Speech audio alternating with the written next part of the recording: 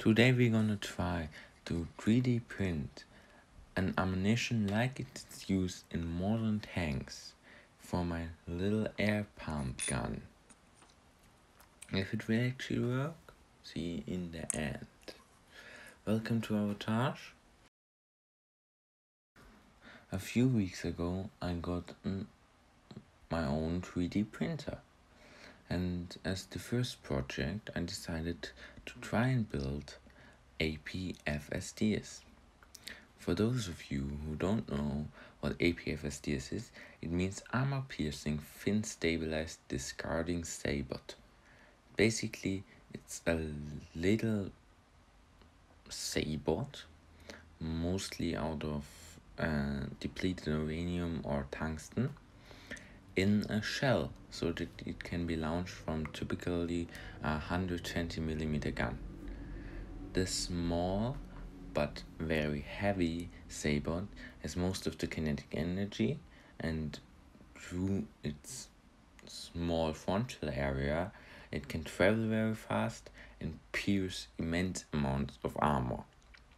My idea was to print the outer shell to fit my gun and then use a big nail as the sabot. I loaded up one shape and designed version 1.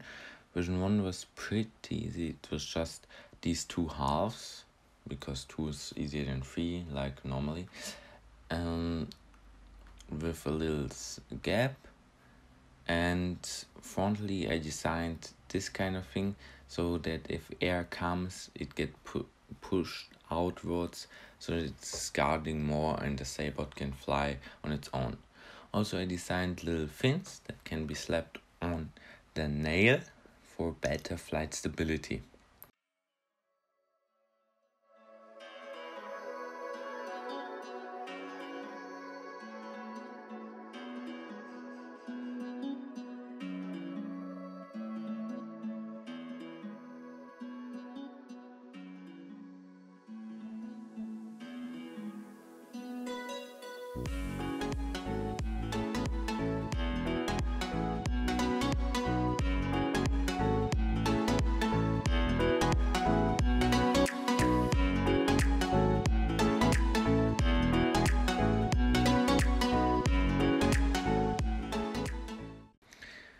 The first variation was sadly too big to fit.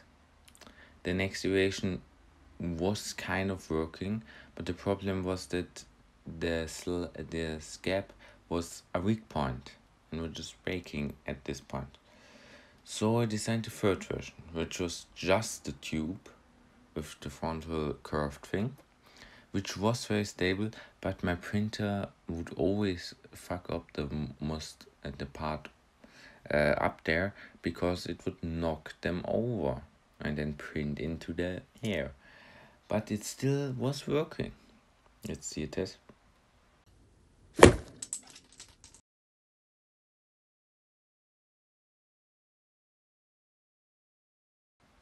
As you can see, all 3 parts of the ammunition fly towards it, but the shell is just bouncing back on them, and the sabot is piercing deep into the cartonnage.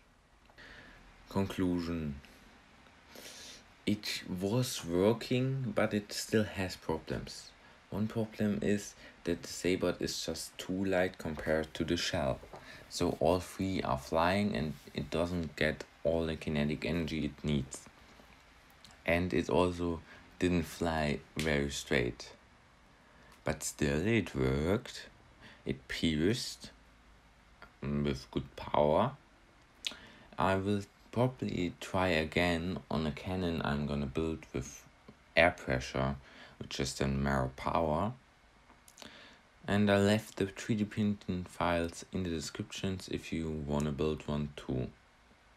Thanks for watching. If you don't want to miss the next videos, like and subscribe, and see you next time.